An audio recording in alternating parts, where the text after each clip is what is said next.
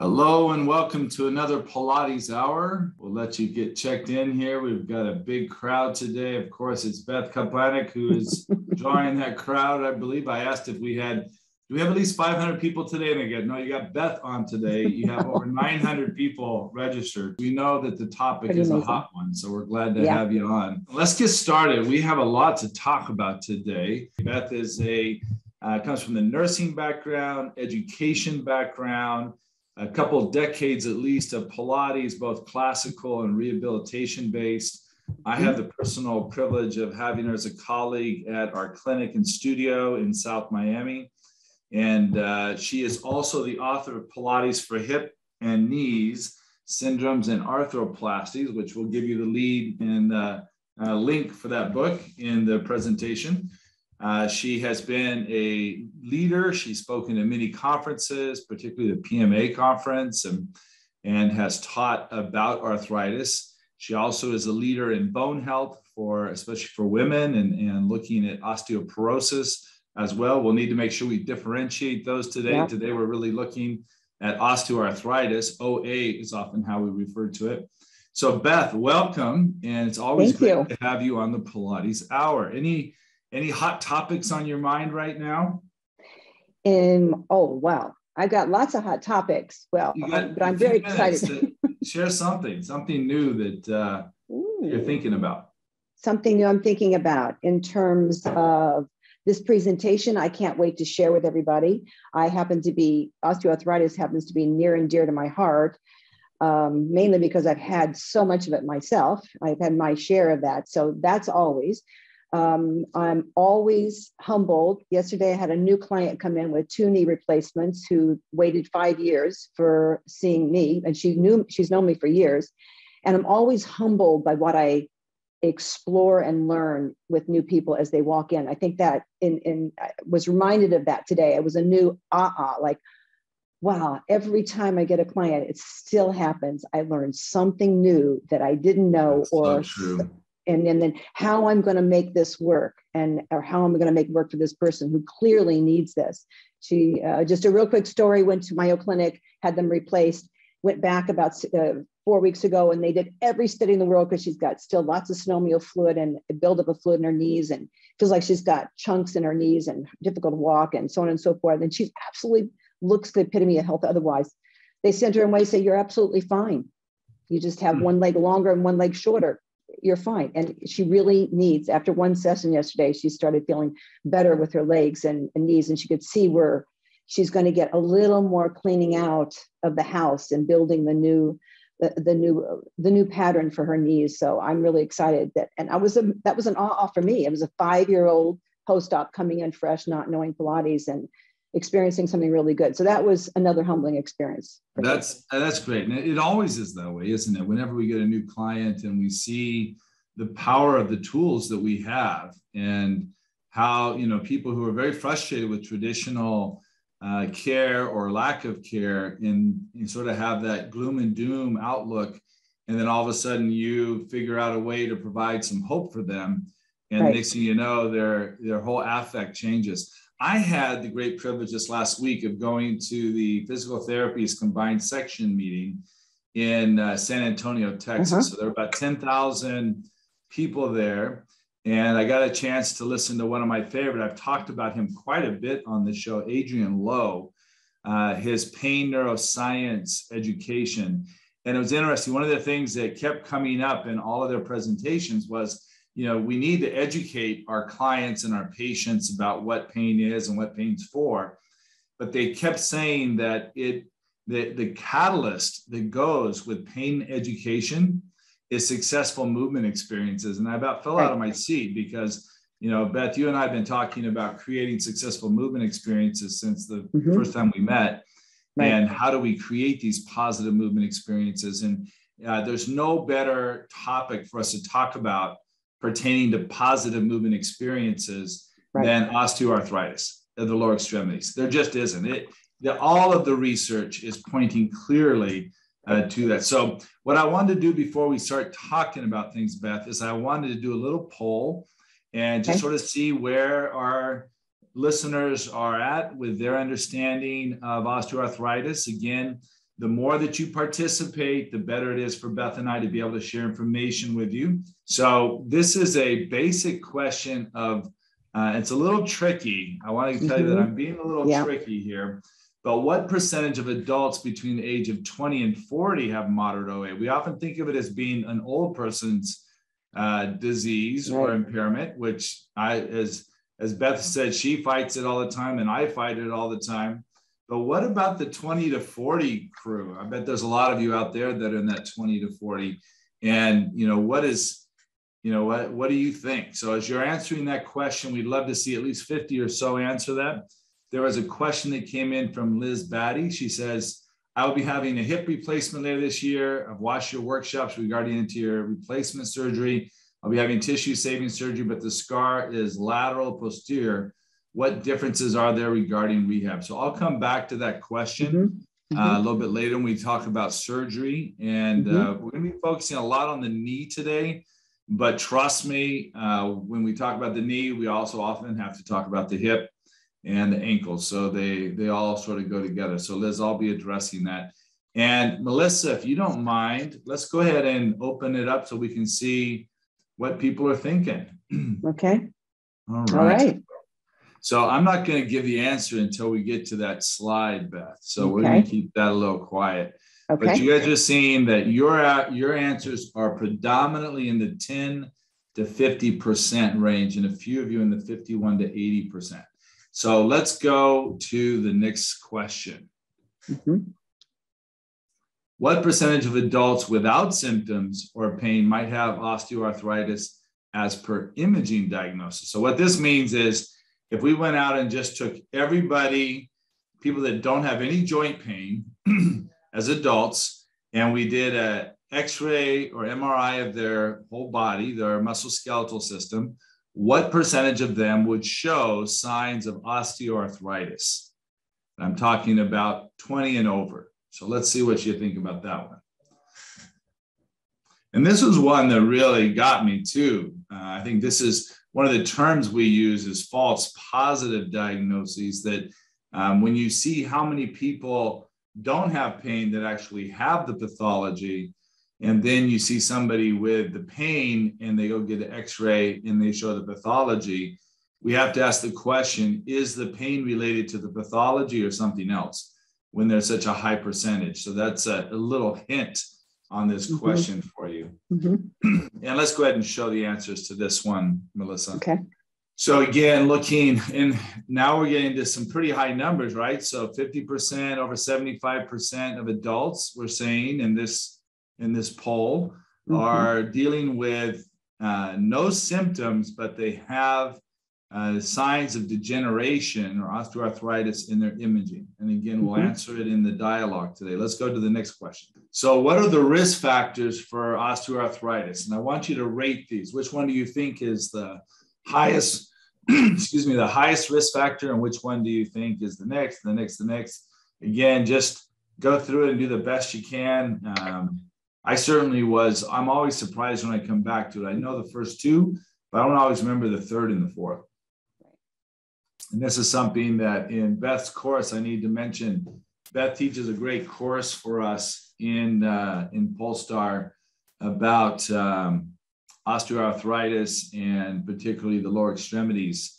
And it's a great course, and that's coming up soon. Sarah is asking if we can better define osteoarthritis, and we're going to go through a whole definition of it. OA stands for osteoarthritis. So this is the wear and tear. I don't even like to really use the word disease, but it affects so many people. We put it into a disease category, but it affects everybody. Yeah. All right, let's open this one up and see what people think are the greatest risk factors. What's the poll? So right now we say injury and overuse, genetics number 2, obesity number 3, and age number 4. What do you think, Beth? We could talk about this one right now. Yeah. Well, it's interesting. They're not bad, are they? They're not doing too bad on that, are they? No, the only one I would move around, I would just move genetics down to number 4 and leave everything else in that order. Yeah. Obesity needs to go before number 2. Number 2. Good. Awesome, guys. Well done. Let's go to the Very next good. slide. Very good. So here, I'm going to turn a little bit of this over to you, Beth. This is your specialty and some slides that are excerpts from your course. Right. And so again, if you were taking Beth's course, you'd be going to much greater depth. These are just a few slides that she's pulled out to be able to talk about it today. So Beth, the baton's yours. If I interrupt, I promise to raise my hand. So just keep an eye out for me. That's great. Well, you know, it's, as you guys have already known, and you're going to see more on some slides coming down, it's the most under-recognized chronic condition out there, whether you really are exemplifying symptoms or not. It's there. The wear and tear of it is there on most all individuals on some level, if you scan the entire body. What we have in statistics, and Brent is not really great on prevalence. I always like to look at prevalence. I kind of want to know where it is. I'm just like one of those statistical people. But, you know, this study is already a little old. It is showing this at 59.4 million Americans have some sort of arthritis. And if we look at it globally, it's much bigger. As a matter of fact, if you take hip, knee, hand, spine, and all of those things in the condition we're talking about, is the 4th largest global disability. So it's very large, and about 85% of that is real reference to the hip and knee. Osteoarthritis, there are many different types of arthritis, but we're talking about just osteoarthritis, which tends to be more a wear and tear, but there are definitely some systemic inflammatory conditions that can cause osteoarthritis besides just wear and tear. And it's a breaking down of the articular cartilage. And as you can see in this picture here, you have exposed subchondral bone underneath the articular cartilage, which is like slide and glide and moves beautifully, which creates that nice motion. And as most of you know, then it's also bathed with synovial fluid, which is the nourishment that the articular cartilage needs to stay healthy. The bathing of that articular cartilage is very important. So when you get irritated synovial fluid and wear and tear and the breakdown of the cartilage, you have much more irritated synovial fluid, which continues to break down cartilage, which creates an inflammatory condition. And so we want to work on what things we can do to create an anti-inflammatory environment, to create the best environment possible to keep the nourishment going properly for the articular cartilage, so we have less breakdown. So this is really important, I think, for all of you to understand. So we really need to not just say we have it, we need to find steps to get ourselves in a place where we get a little homeostasis and maybe delay or detour the breakdown of the articular cartilage. Osteoarthritis today is not just for older people, as you can see. I mean, we've got a major increase of individuals between age 40 and 55. It's amazing how many more individuals are suffering from osteoarthritis. And when it gets severe, it's a total joint failure. And as you see in the numbers there, this is just some hip and knee numbers. 1 in 2 Americans and 2 in 3 obese will likely get knee OA. And that seems to be the leader, the knees for sure. And 1 in 4 Americans, or about 25% of the population, will develop hip OA. And that's very costly, right? And it's not just costly for the amount of care you need, but costly to the individual who has osteoarthritis, who loses work and time and can't make the money they need, which also affects their well-being and their quality of life. So that's a little bit to help answer for Sarah. And there's more to it, a little more to it. The pathogenesis of OA can get very deep. We're not going to get into that deep concept of the chemistry of that. But we do need to do a lot of things to create a beautiful environment to deter or prevent further breakdown. Very good. Hey, you know, one of the things that came to my mind was, you know, a lot of the people on the webinar today have listened to many case studies talking about knee pathology and other pathologies. But just inside the chat, let's ask you guys to do another little thing. This time I'll see your names, but what do you think would be some of the leading causes of excessive stress to the knee? Since the knee is the primary joint, where do you think some of those stresses come from based on some of our discussions over the last year or two? And you just plop that into your chat session because I don't have a question for it. So I see running, kneeling. Right. I'm looking for some place where you have decreased mobility that would lead to knee wear and tear. seeing if anybody comes up with the one that I talk about a lot. Oh, somebody did. Ankle mobility. Good. So a loss of dorsiflexion, loss of hip extension, loss of deceleration strength in the hip and the pelvis. Those are some of the leading causes that there becomes excessive stress to the knee. And as we'll talk about, the knee loses its congruency. And because it's always load bearing in the human being, we're a bipedal animal, that it takes the brunt of that wear and tear. And so, when you think going back, how do we, work on alignment and congruency and distribution of force that we talk about are going to be some fundamental things. Yeah. So if I tag on what Brent said, lack of dorsiflexion, hip extension, doing two biggies, also thoracic extension. We're going to add it in there, right? Balance, the lateral line of the body. I would put those 5 right in that big category. Then those are the things that you're going to target in your programs. Just giving you a heads up on that before we go there. Yeah, good. Let's go to the next slide. And by the way, just looking at those numbers, and these numbers are accurate. I went back and was looking at some studies today too, Beth, and it was like, the CDC's numbers are current, and they're 32.5 million Americans suffering from osteoarthritis. It's only like a couple of years old on the study. So if anything, it's increased. One of them, all types of arthritis versus just for knee and hip. I was just looking for osteoarthritis of the knee. It was 32.5. Yeah, exactly. Yeah. And that's people complaining of pain. They get x-rayed that have it. That's not actually people that have degeneration or osteoarthritis that's asymptomatic. That's exactly. All right, why don't you go ahead and continue with this slide, Beth? Well, we don't want to dwell on this, but this is a study that came out in 2017 at the Journal of Orthopedic and Sports PT. And it just showed the amount of individuals between 40 and 55 who are suffering from osteoarthritis or have symptomatic osteoarthritis. And this was the highlights as to what were the reasons. People always, why so much? Why so much?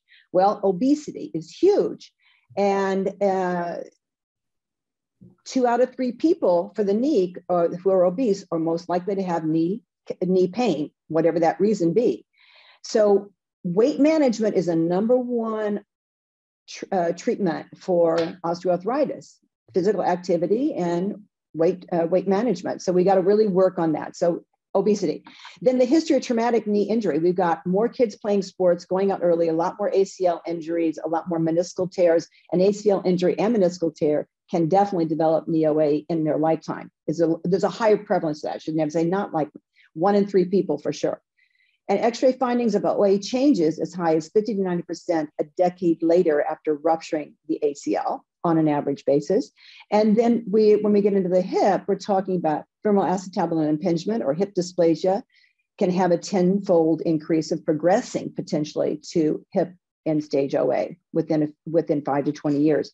So the high impact sports are definitely one of the reasons that we're leading towards that. And then, of course, if you're not rehab correctly, getting your alignment back in order, maintaining, keeping the congruency in the joint, and doing all the other anti-inflammatory things you need to do, then there's a progression. So obesity, traumatic injury, and are leading some of the ways of reasons why we have an increase in this population of this age. And this totally affects the psychological well-being and work capacity of an individual. So, I was going to put another note in here on this, and very good study. A lot of people wrote down that running was, sort of bad for the knees. And there is a stereotype of that out there, but I want to make it clear that it's a human right to run. It is part of human locomotion.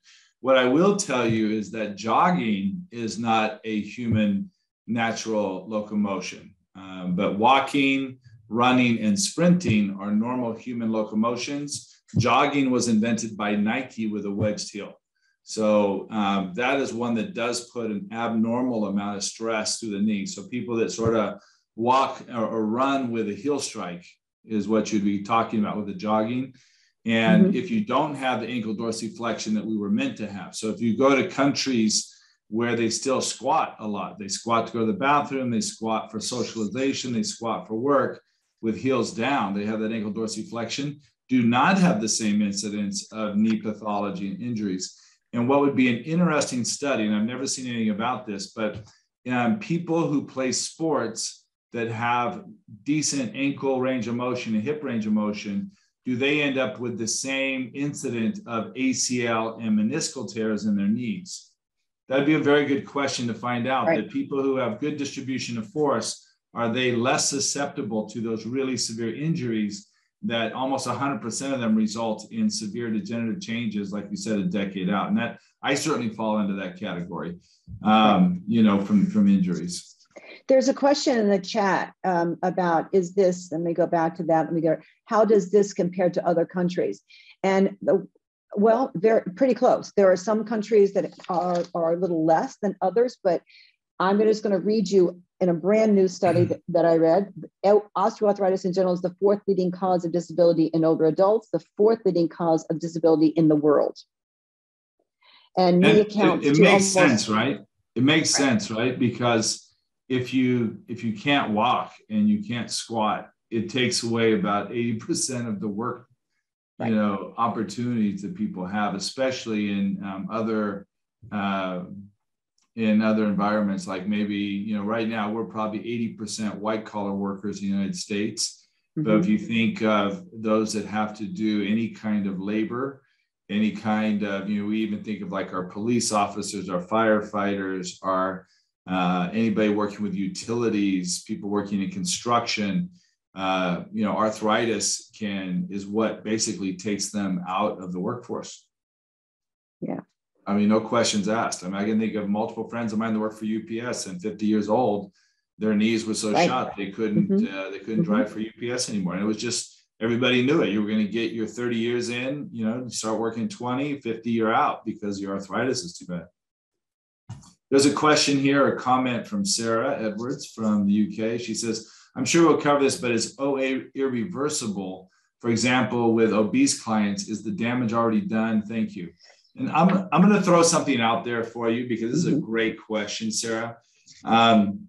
You know, we believe in our mind in the idea of plasticity. And, you know, we are discovering things all the time. And we're going to talk a little bit about stem cells at the end, mesenchymal stem cells. And there is hope that there are some reversibilities of some of these damages.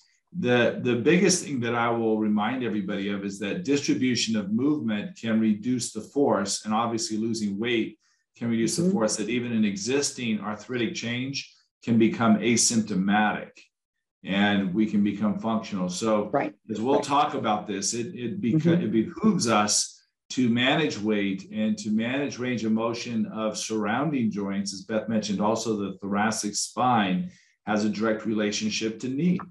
There's a direct, if your center of gravity is too far forward or you're walking on your heels, it's going to lose the congruence of the knee and lead to, you know, eventually some kind of wear and tear in the knee. Whether it ever becomes symptomatic or not, we don't quite understand, but the wear and tear will be there.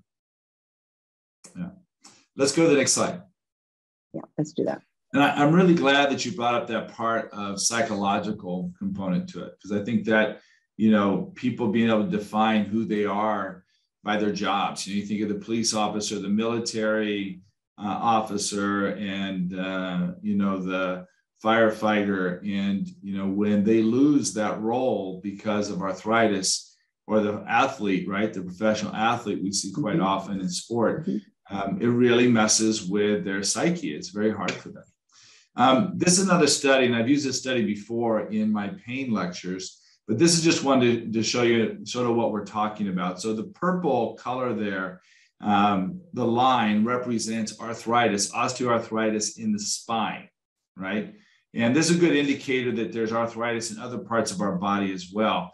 And what you see on the left vertical, the y-axis, is the age. And then the bottom, the x-axis, is what percentage of this population. Now, this population that was tested were normal adults. These were normal adults that did not have complaints of low back pain, right? And so what we're seeing, this was to answer that first question, between the age of 20 and 40, somewhere between 50 to 80% of the population have degenerative changes, even though they don't have symptoms. And that's a pretty big extrapolation to make. It's a little scary, but these are the numbers. This is what we're looking at, is that degeneration starts this early. And I don't want people to be scared of what we're talking about today. I want you to be empowered with the tools that Beth and I are going to share with you to be able to, endure it, to be able to work with it, to be able to overcome it, to be able to get around it and figure these things out. Let's go to the next slide. And again, we refer to this often as the literature for false positives, right? Here's another one. This is looking at the knee and looking at different types of injury. So if you look at the y-axis again, you see bone spurs, which is degeneration. Beth will talk about that when she shows an x-ray. We see cartilage damage, which is also osteoarthritis. So that could be cartilage damage of the actual condyles. It could also be cartilage damage of the meniscus in the knee. Bone marrow lesions is also typically when the cartilage has been damaged, the bone marrow lesion underneath it will be damaged. Synovitis is the connective tissue inside the capsule that provides the synovial fluid and the lubricant for the knee. Subchondral cyst is also a form of osteoarthritis. It's where the fluid and the inflammation in between the damaged cartilage and the bone creates space and can often lead to severe problems. And then meniscal lesion is the meniscus being torn. When somebody says, I tore my meniscus, and then ligaments is the lowest one. The other thing to look at here is these individuals that were measured with an MRI, they looked at a matching. So for example, I'm a 58-year-old male with knee pain. They would find a 58-year-old male without knee pain, and they would match. So the numbers are pretty equal. But if you look at this, blue are those that were in pain that got tested, and green are those that were not in pain that got tested. And you start realizing what percentage of them, right? The osteophytes was almost 80% of both populations, no pain and pain. Cartilage damage, 68 to 70%. Coming down to things like subchondral cyst, almost the same. So I do want you to realize that just because one of us or a loved one or ourselves get diagnosed with an X-ray or an MRI that we have any of these, just remember that there's an equal amount of people out there that have the same exact pathology that are completely symptom-free. And so and I want to use that for hope. I don't want to use it to discredit those that are suffering with pain. I've certainly been there. Beth has been there. We go there quite often. That's why we're so interested in this topic. So I don't want to dismiss that, but I do use this as a way of establishing hope. Let's go to the next slide. So here is just an example. This is an arthroscopic procedure in a healthy knee. So you can see the meniscus and the space, and then the big white bulb up above is the condyle of the femur, and the white down the bottom is the cartilage on the tibia. So this is what healthy cartilage looks like in a knee. And we're going to compare this to the next slide, which is damaged cartilage, both in an arthroscopic and an open procedure. So you start seeing like the fraying of the cartilage or damage. The bottom right one is a total knee replacement and certainly deserving of one. But you can see that not only has the cartilage been worn away, but the bone has also been worn away on the lateral condyle of the femur. So that's looking at the knee bent. And I know it looks a little bit like your chicken from dinner last night, but this is a human femur that we're looking at. Sorry to gross you out, just typical physical therapy humor. But you can see the wear and tear, and you can also see the bone spurs. If you look in the top left of the bottom picture, you can see where there's some spurring as well that's been happened from chronic damage to the knee. And we don't have to keep looking at that. We can go to the next slide. I have another question that's come up while we're looking at this. And Gwen Berwick says, does joint hypermobility mean a person is more or less likely to have osteoarthritis, especially hyperextended knees? And that's a fantastic question. I would say that hypermobility in and of itself does not correlate with arthritis, but instability does. And so the question is how do we define hypermobility compared to instability? Beth, do you have any tools you would use to differentiate those two words?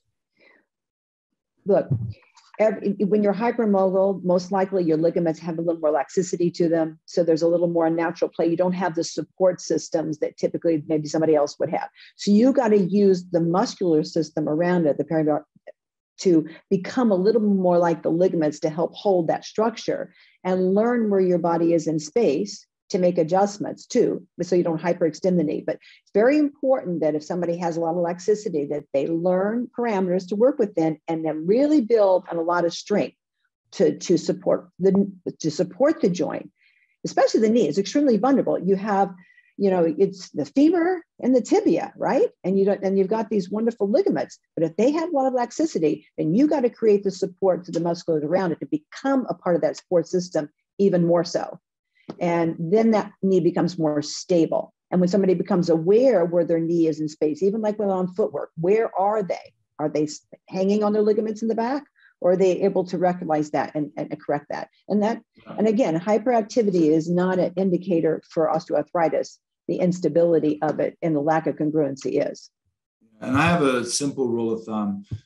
You could have a lot of mobility or not a lot of mobility, but if you have control of it with congruence, then it's not a risk. If you have even limited mobility, but you don't have control of it, then it is unstable, has instability. So just a nice way of thinking of it is, I always give the example of the dancer that has incredible hip range of motion. They can take their foot behind their head, but if you ask them to do a passe développé, they can't lift their leg past 90 degrees. That's an instability. If you don't have control over that range, that's an accident waiting to happen. That's an instability. You don't have control of it. So when you talk about hyperextension in the knee, do you have control of that range? Can you moderate? Can you control it? And another way of looking at this, I love the literature in yoga, particularly, his name is slipping my head, but he wrote the book Physiology of Yoga, and I'll put his name into the study after, because I have his book behind me. But he talks about the bandha, and that the bandha is a co-contraction around a joint complex. So even if we have hypermobility, think of yoga having a lot of hypermobility, but not necessarily instability. So we'll keep those two things separate. The other thing is everything's got to be working together in unison. The whole house has got to be working. This is not one given area. And there's an awful lot of muscles that affect the hip and the knee and the foot. I mean, tremendous amount. And everybody's got to play together fairly, but it has to have a good, well-rounded program. Yeah. Beth, let's take a look at these knees. Yeah. Who do these knees belong to? Well, guys, these are my knees. My initials are down there. That was in 2020, actually. I have more current ones even. And you can see that on my left knee that I'm really losing space, and the knee's becoming a little bit of varus there, opening on the lateral side. You can see that. And the meniscus is really thinned out. On the next slide, we're going to show you a lot more of the bone spurs, but you can start to see it here. Even before you go there, go back, Melissa. Go back. Something you can look at, we call it sclerosing. Sclerosing is where you see the really prominent white on the edge on that left tibia. Melissa, can you run your cursor? It's going to, left is actually on the right side of the screen, just so everybody knows. There's an L down there. Yep. And if you right there on the big white line on the bottom bone. On the bottom. Right, we would consider that to be sclerosing. You can also see some of it around the other bones where it's really white. That's telling you that's where Beth is dealing with some degeneration. Not up high. It's going to be in the joint, just in the joint. In the joint. All right, let's go to the next one. Now you'll see some more of it. Now it'll be a little clearer for you guys to see here. You see a lot more of it here, and you can see the tibia plateau and the bone, the extra bone that's in the front of the tibia plateau. Melissa, can you move the cursor to the front? I can't. That would be closer to your right hand, to the front of it. That's and come down. Come down a little bit. So you see some bone spurring there, which is built up from the arthritis and the lack of ability to get full extension from the. I I had a meniscus repair that went bad by an inferior person. And unfortunately, that was a choice that I made. I shouldn't have made. I shouldn't have had the surgery. And some bone spurring was left in the back, and it prevented some extension for a long time. And so now I have a buildup of bone spurring. And more people, there are some people that have more osteophytes than others. It's not common for everybody to have it, but I tend to build that. And you can see that on my patella. You can see a lot around the patella, and even at the top of the femur there, you can see some more osteophytes. And I have some pretty severe patellofemoral syndrome there. So I am facing a knee replacement, but I function at a high level. So my x-ray doesn't equal my discomfort. So this is one of those cases where the imaging looks worse than the person is presenting themselves. So you have to be really careful with that. And we want to make that distinction. So I still work on range of motion, congruency, and continue to do everything. Standing completely on that leg and doing a squat, a single leg squat, is the one thing I can't do. Now we're looking at the interventions that have been shown to be most effective for osteoarthritis. And again, anytime you have questions, we just got a lot of material we want to get through, and we're about 40 minutes into it, so we want to keep moving. But if you have a question, we'd love to answer that.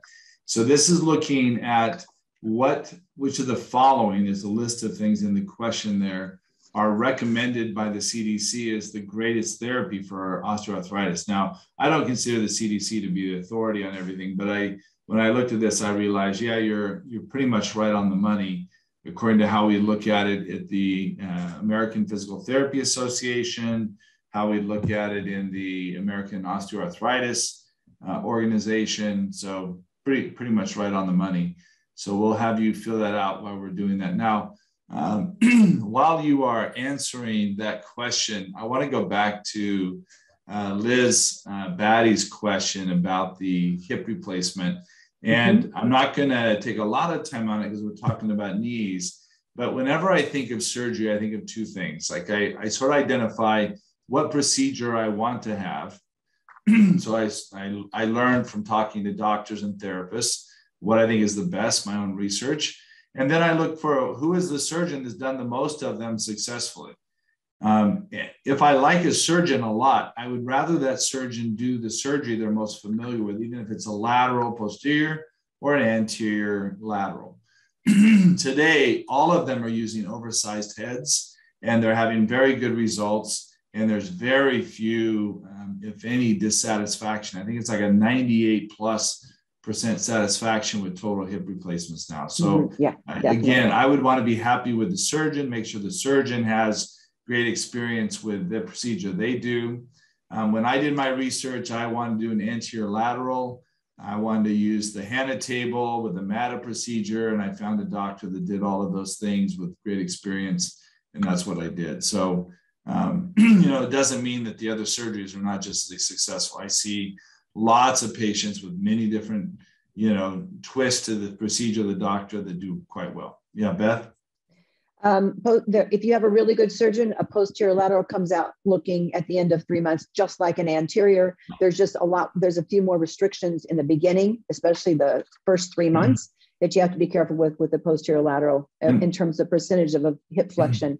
And I get into that in detail in the course if you have any interest. And I also give a little hint that typically in the posterior, they will have to do a dissection of the muscle. And so I always ask the doctor to make sure that they don't make the assumption that it doesn't need to be reattached. So that's a concern with the posterior, is that the doctor's actually attaching it. Let's see what everybody said. Let's go. Let's take a look. All right. So which of the following is recommended? So we see weight loss, physical therapy, then increased physical activity, medication, supportive devices, surgery. So I'll tell you the three that you got absolutely right were the bottom three in that order. But let's think about, Beth, what would you say about the top three? What would you put as the single highest recommendation from the literature in CDC? Exercise is the first thing that you want. That's a first line treatment. So this is beautiful for us, right? As Pilates teachers and physical therapists, you see physical therapy, even more than modalities of the therapist, it is the strengthening and movement that comes from physical therapy. So number one is increased physical activity. Number two in the literature is weight loss, and then physical therapy and muscle strengthening. So what that tells me is that there are two components that totally fall within the realm of us as Pilates teachers, of being able to introduce and educate proper movement and increase their physical activity with Pilates and outdoor activity. And those things naturally lead to some weight loss. And only if that doesn't work do we then go to the next step of going to a physical therapist. And the physical therapist should be looking at restoring movement and function and strength as well before we get too caught up on medications and eventually surgeries. Right. So if we don't get to every little detail, you're going to get these slides. So don't try to listen now, and we're going to make sure you get the material. So this, just wanted to give you some take homes on, as a Pilates practitioner, where do you start when somebody comes in? And I want to preface to say that when I start with somebody who comes in with some bad knees and they can barely flex them, I like, it's like the elephant in the room for some people. It's like, you want to do a really good job, but you really don't know where to start, and you don't know how much is too much and how little is too little. And it's got to be based on the individual, right? We have to look at them, what their tolerance is, what's their motivation, what are their goals. And so you got to take that history. History, point blank, get to know them, get to know what their beat is, know what their goals are, know what their current movement patterns are, their pain level, or how they perceive the pain, which is really important based on what they can do. Look and see what their activity limitations are, and then observe them. Observe what they do. And look at gait deviations and posture. I mean, there's a lot more to this. This is an overall for you. But one of the things you can do really quickly, if you have, like Polestar, we have an assessment we do. And I want to, we go through these levels of different assessments. Some things are more applicable to somebody with arthritis and some are not. So you got to choose the ones that work for that individual based on their age and their conditioning and ability. So if it's a hip, you're going to look at all, or even not anything. Look at their range of motion for the hip: internal, external, abduction, adduction, flexion, extension, and the same for the knee. Know what's their capable range of motion. So that's going to help you just get an idea that if you're going to do hip circles and footwork, where you really need to go if they have very little internal rotation, about putting them on the equipment to make it more comfortable for them, so that you don't get into a flare-up right away. And balance, and check their balance. So I wanted to give you, this isn't everything, but I wanted to give you some key messages for helping move the person. And one of them, which is on the next slide, is probably the first thing that I would put rewriting this is, you need to know the client's diagnosis. Yes, is it mild, moderate, or severe OA? But I want the client to become a partner with you in learning to be a part of helping you determine how much is too much or whatever. So they got to be on this plate. Now you can say to them, look, I know what I need to do, and I know what I think I want you to do, but we have to see what works for you. And you need to give the feedback and be a part of the team to help me determine exactly where your tolerance are. So you're going to report back to me after this session. We're going to start with this, then report back to me, and then we'll see how we do, and then we'll make some adjustments accordingly. So make sure that you're teaching mat work and pre-Pilates work, not just equipment, because sometimes it's easier with somebody with osteoarthritis to start with basic mat than it is then putting on equipment and overloading the joints. Right? I'm so glad you said that, Beth, because I think one of the, we think of our sedentary lifestyle. The average American now is sitting about 13 hours a day and sleeping about 6-7 hours a night. And, we tend to think that 2 or 3 hours of Pilates or therapy are going to be enough to counteract the effect of sedentarism on arthritis. And that's just not true. And we need to be engaged in movement throughout the day, multiple times. Every time we go to the bathroom, every time we take a phone call, we need to be doing the home exercises. And so if we are not teaching our clients to do the home exercises, which in our work is the mat work, then we're doing them a great disservice if we think they're going to actually get everything they need in the 2 hours they see us in a week.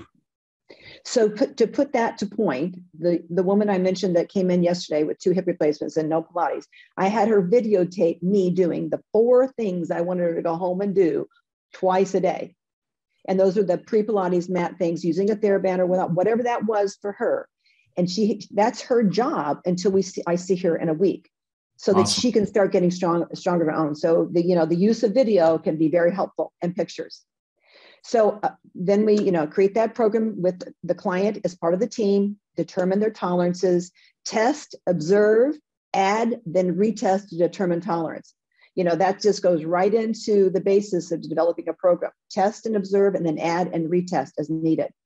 Know when to use short lever versus long lever, like a long leg or a bent knee leg. Avoid in-range stretches. There you go back to the hypermobile. Avoid in-range. No, that's where injury can occur, right? So that's some. Let's go to the next slide, and we'll finish up these key messages. While you go on the next slide, I'm going to answer. Allison McCreary asked about what muscle are we talking about in the hip, and it's the rotator. So typically it could be, the gemellis or the piriformis that they might need to cut through to get access from the greater trochanter. Some now are able to dissect it without cutting the muscles. So that's always better if they do muscle sparing. The anterior also is muscle sparing. So again, talk to your doctor, and it's usually a rotator down deep that they have to cut through. And that's, at least in the old hip surgeries I'd rehabilitate, they often would cut the rotators, the posterior rotator, external rotators, and not sew them back together again. They just would say they were going to heal. That'd be me. That'd be me. My right hip is on one side. My right hip is 21 years old, and the piriformis was not put back like it should have been. And so I have an atrophied piriformis on the right. So they do expose the posterior capsule and go in there. And sometimes the rotators are taken off. But today they seamlessly put them back on, or they should. Let's put it that way. All right. So there's one more question there before you finish off this slide. And that was from Hannah. And we'll sort of address this as well. But post total knee replacement, how sympathetic should we be to pain in kneeling? I always think we have surgery to be able to live. I would avoid anything contraindicated by their surgeon, but is everything else okay to encourage? So that's a great question, Hannah. I think that, when there's a time and a place for everything, and a lot of times this is about desensitizing, and, the surgery is an anterior approach typically. So, that's where the scarring and the inflammation is going to be for a while. Kneeling is really challenging for a total knee replacement for quite a while. So I do empathize with that. I do try to make accommodations. It's not so much the motion or even the weight bearing, it's the tenderness to the pressure, the front of the tibia and the patella tendon. So a lot of times what I'll do is I'll suspend the knee by putting pads underneath the tibia to be able to allow them to get into a position like a high kneeling or a half kneeling position. And again, listening to their doctors. Most of the surgeons now are so confident with their total joint replacements, they don't put any restrictions on them after 3 months. So again, listening to the doctor, respect the doctor. Typically it's 6 months to a year out. They can pretty much do whatever they want to do. The biggest limitation with the total knee replacement is full flexion. So they might get 130 degrees, but they're not going to get butt to heel kind of thing flexion. So we have to respect that. Right. But eventually they should try to get to their knees, and most do. All the new knees I'm seeing eventually are getting on their knees. So just know it can happen. All right, let's finish this out. We got some other really great stuff to share with you. So I don't want to take a lot of time because you're going to get this slide. So it kind of says it for itself. Know that each client will react differently. So no two clients are going to have the same outcome, nor are they going to react the same way. So just be aware of that. And especially depending on how they interpret pain in particular. The goal is to always create a successful movement program without pain. That's your goal. And you're going to remember that the client has to be part of the team to help you create that. You know what to do, but they have to help you decide how much is too much or too little. Use props. Props are very important. I use all kinds of props to help put that person in a good position to get the best congruency I can. Just be careful about putting too many things between the knees, so we don't want to ruin the bone rhythms of the body, which is something we talk about in the course Brent speaks about. And we have spoken actually together in the last time we were together, Brent. So let's go on to that. We got a lot of stuff to get over. You're going to get this slide. Yeah, next slide. So this next section here, we're looking at new trends, and we got about 8 minutes left to go there, which is going to be good. We just want to see your thoughts and your experience. So many of you are so experienced in this too. What have you heard are new trends for the treatment of osteoarthritis? What are things that are out there? And of course, you can always put Pilates, but we know that as a given. But what are some other thoughts that you have out there? There were a couple of questions in here regarding weight loss, and that Pilates is not necessarily geared towards weight loss. But what's interesting is people that do Pilates do tend to lose weight. And I'd ask you, typically that could be with increased awareness and consciousness of everything, including what the sense of being full is and what we eat, or wanting healthier foods, or being able to go now and walk, or to do activities that you couldn't do before. And we know that by just increasing daily activities and participation, and by having increased awareness, you can lose weight. On the next level is a nutritionist, and I saw that we have a certified dietitian on board. And again, getting some help of somebody professional that can really help design a nutritional plan for you is very helpful.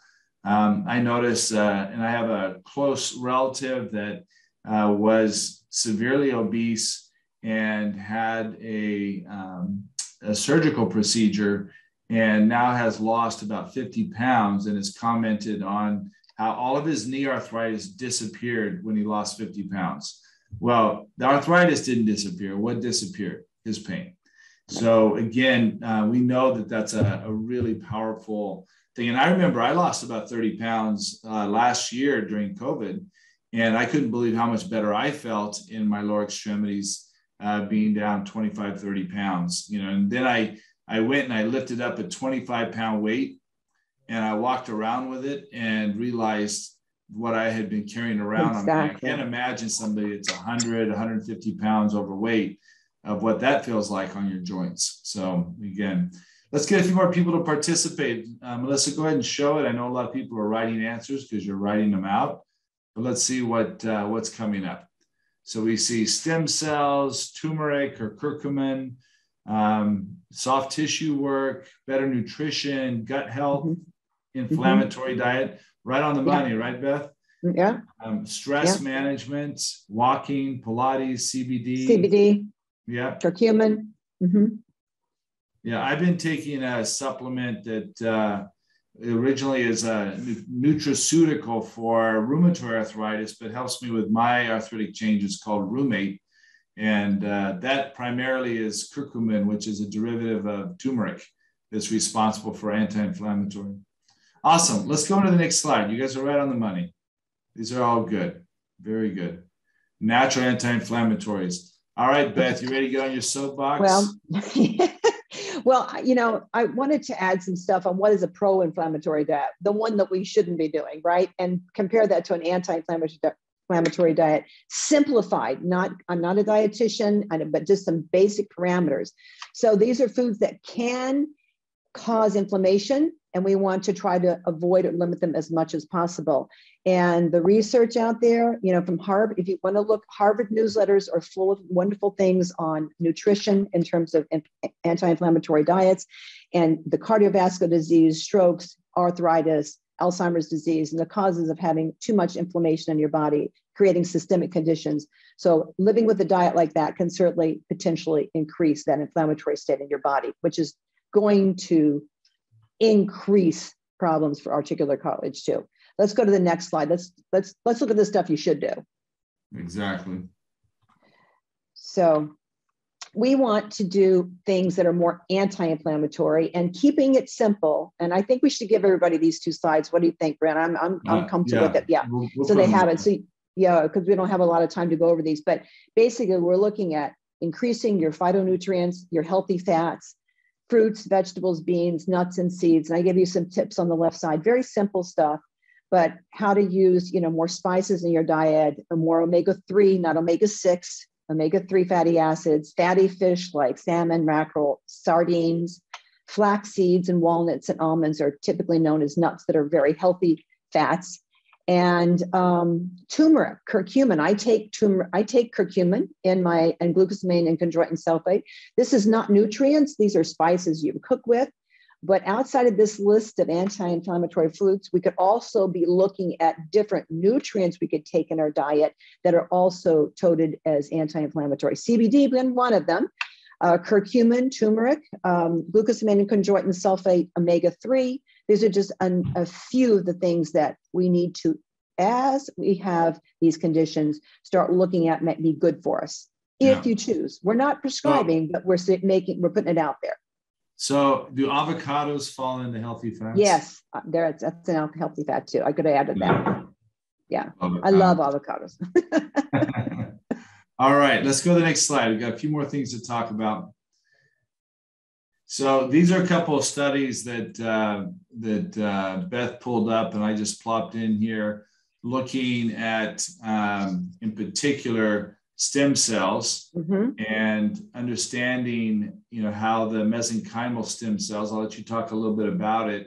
Again, I just want to make it clear, we're not endorsing or prescribing in any way, shape, or form. We're just saying that, there are new therapies. There is hope out there in the medical world and in the stem cell world for osteoarthritis. And I know, Beth, you have been, you've taken advantage of this. You've experimented with this.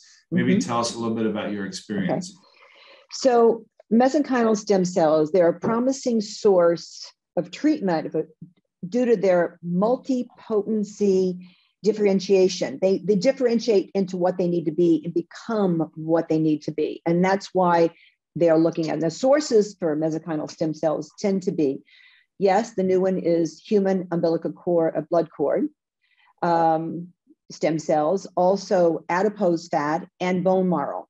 So in the United States, there's a bigger use of bone marrow and adipose and mixed with PRP as a cocktail that goes into the knee for stem cell for osteoarthritis. Having said that, it's not FDA approved. So anything you do in this world, in this area, is out of pocket at no less than $5,000 to $10,000 at a time if you do that. And I've done stem cells, bone marrow and adipose tissue on the left knee that you saw on the x-ray, probably 2014. I think it did buy me some time. The long-term studies are not there on the longevity of it. There are case studies where people say, yeah, I did that 15 years ago. I'm great. But there's no long-term double-blind placebo-controlled study showing that they have a lasting effect, and it clearly is regenerated the articular cartilage. However, the premise is that it will help regenerate the articular cartilage, or does it fill in space? Does it fill in a little bit in the areas where the arthritic areas are on the articular cartilage? The long-term studies are not, therefore it's still considered a novel form of treatment. Still something somebody with mild, moderate osteoarthritis might want to look at, especially if they're symptomatic. But then there are other things that we use, like hyaluronic acid injections mixed with PRP that your orthopedic surgeon might use now to help you with discomfort with your articular cartilage, which shows some clarity of building growth factors and helping build some of that articular cartilage. And that's getting off stem from this, but I did throw another thing in there. So staying with stem cells, it's still a little gray. It's very expensive. And umbilical cord blood is not FDA approved in this country, only for blood studies related to blood genetic issues. So just to throw something out there too for clarification is that like PRP is using your own blood cells and plasma to be able to facilitate an inflammatory response. So we're always playing with this balance. Like we want inflammation to strengthen or to create like the PRP that a lot of osteopaths and doctors are using to tighten up a joint. Right. So, or a ligament that is too loose, a sacroiliac joint, ankle ligament, tendons that are, too stretched or not working, is to irritate them and maybe put some PRP in them to get them so that the inflammatory response heals the tissue and can tighten the tissue.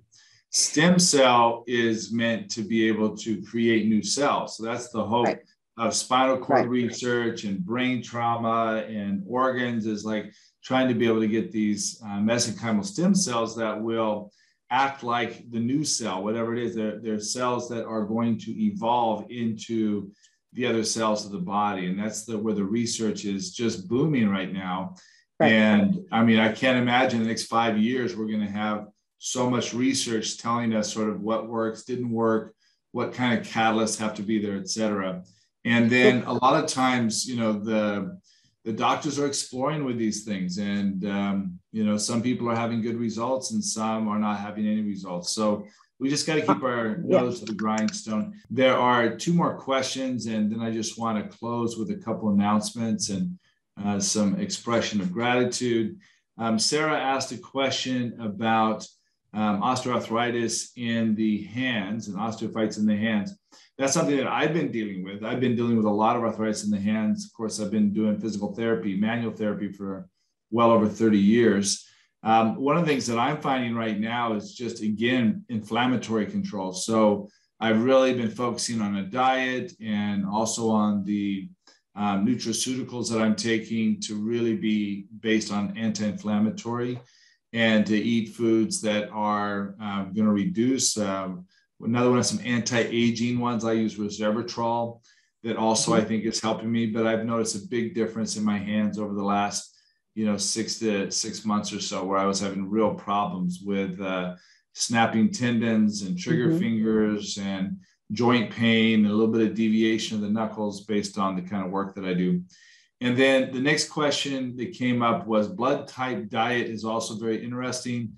Again, I'm not a dietitian, so I don't want to make any claims on things, but yeah, there are a lot of things that when you match up the right foods to your body type, and especially focusing on things that are anti-inflammatory. The majority of our disease today, I teach the pathophysiology course at the University of St. Augustine in the physical therapy department. And the majority of disease that we look at, you know, today is inflammatory and autoimmune based. And so it's probably just because the biggie in there is processed foods.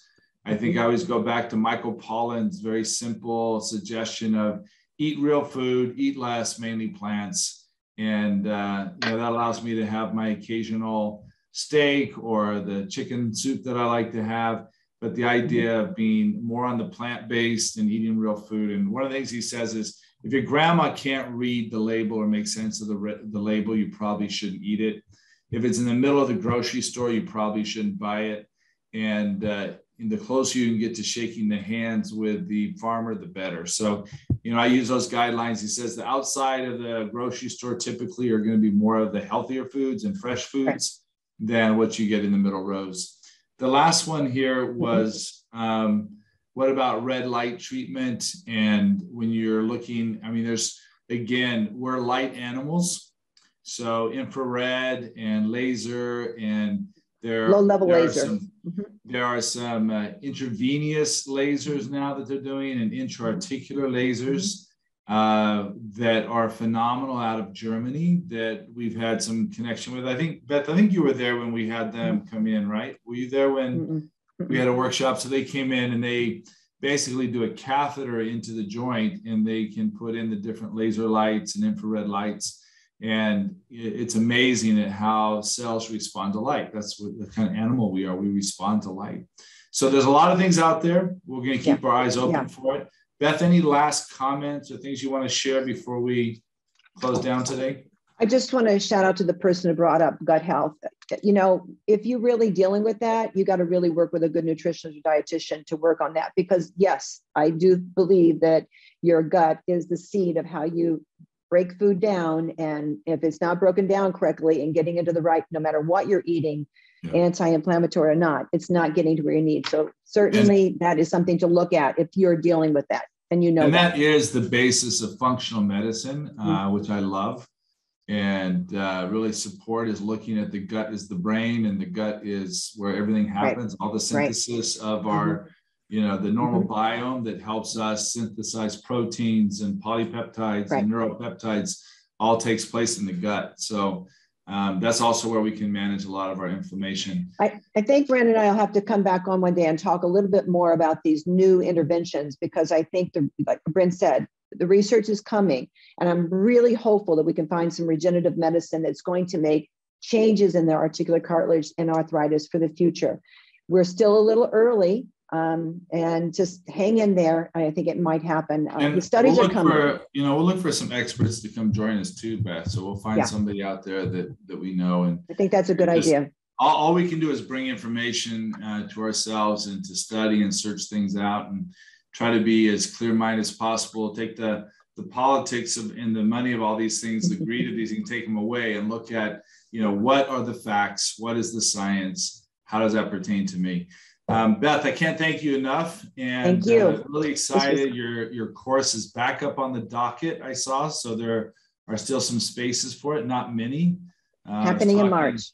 I was talking to our admissions employees, and they were telling me that it's filling up fast. So that's great news, and it always does.